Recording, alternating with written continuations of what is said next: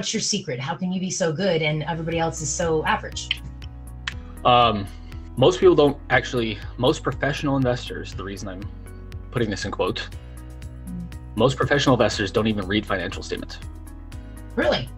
Oh. Shocking. Yeah. No, and I want to, because Warren Buffett and these big time investors used to say this all the time. And I honestly didn't believe it. I was like, that's whatever. He just talking about Wall Street because he doesn't like Wall Street and he just doesn't like the vibe. It's 100% true. Most professional investors, I'm putting that in quotes on purpose because to me that's unprofessional. That's completely unprofessional. It drives me insane. If you're going to be managing people's money, you need to actually do the work. What most professional investors do is, say for example, you're working for somebody who is managing your money like a like at a I'm trying to think of a company that manages money, like a certified financial planner. Most certified financial planners don't actually read stock reports. They don't read their annual reports, their proxy reports, stuff like that. They're more salespeople, which is fine.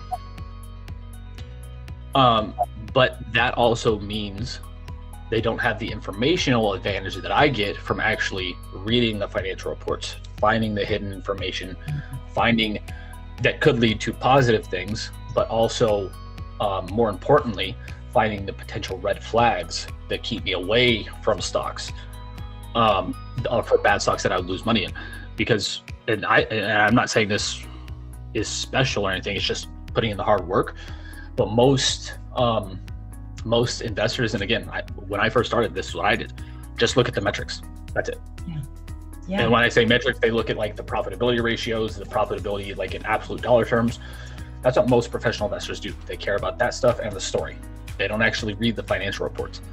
But I do that to get an legal informational advantage over other people who aren't willing or can't because they don't know how to read the financial statements well. I get a legal informational advantage over them by just doing more work and doing more due diligence than other people. That's incredible. So you're utilizing the rule, that's a pretty well-known rule, that in order to do better than average, you have to be willing to put in more work than average. Yes. Nice. When I say that, no, not a secret. And when I say that, to give you context into that, when I evaluate a stock or any investment, this goes for commercial real estate or whatever, I put in hundreds of hours of research into one opportunity. And if I find something in hour 99, after doing 99 hours of research and I'm almost done, if I find something that's a major red flag, I won't invest in the company no matter what, if it's a major red flag. And when I say that, I mean like something that makes me not want to trust the managers. So they're doing something wrong, in my opinion. It could be morally, could be legally, it could be ethically. Most of it's not a legal issue. Most of it's just something that rubs me the wrong way. But if I find something that doesn't allow me to trust, for example, the people running the company, I will not invest in the situation no matter what. Huh.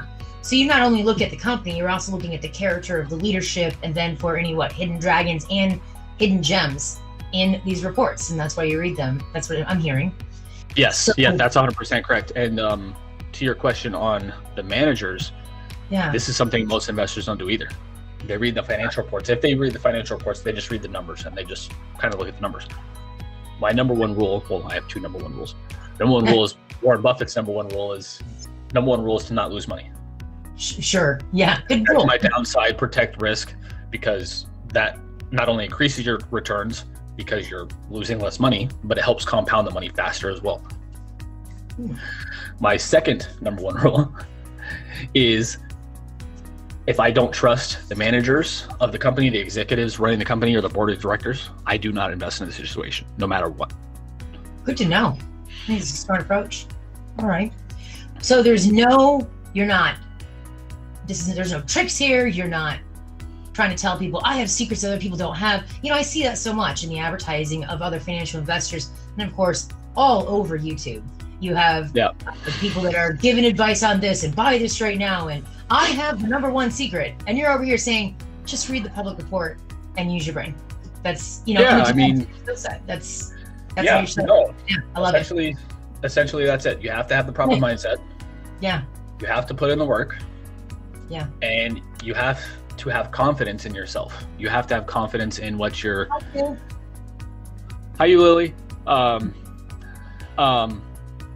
you have to have those three things or you can't. And that is outside of the valuation stuff. If anybody can learn the technical, if you can understand 6th grade math, everything I do is 6th grade math. I don't use expensive, I don't use, not expensive, I don't use complicated Excel formulas. I don't use complicated math or statistics or calculus or anything like that. If you can do 6th grade math, you can do everything I do.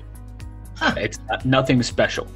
But yes, you have to be willing to put in the work. You have to be willing to put in the minimum, more than the minimum amount of effort to understand things. Yes.